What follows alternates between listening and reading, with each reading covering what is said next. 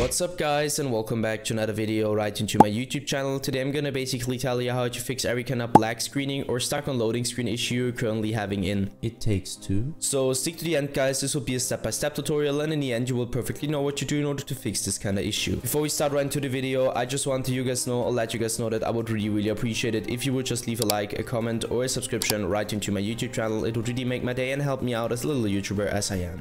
The first step I would recommend doing for everybody, or the main step, is going to be to navigate to the very bottom left corner of your screen, where you're going to left click your Windows symbol, and use a Windows search function in order to find Windows Defender Firewall. So you're going to type it in, and once this one pops up, I want you to click Windows Defender Firewall. Just simply hit enter or left click it.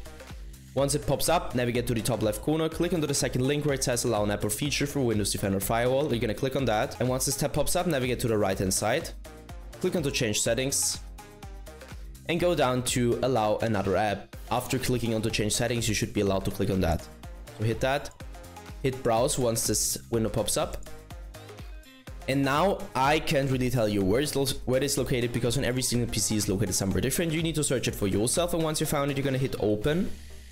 And afterwards you're gonna hit add, and once you hit add, it should be it.